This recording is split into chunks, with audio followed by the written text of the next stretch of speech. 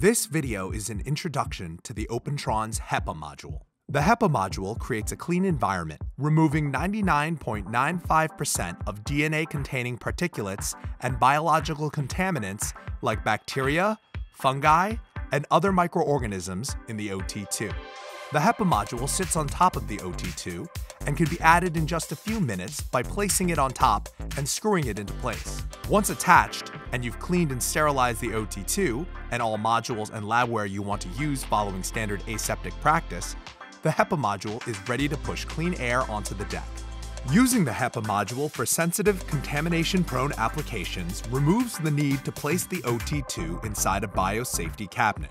The HEPA module uses a fan to push air through an H14 grade HEPA filter and into the OT2, preventing contaminants from entering.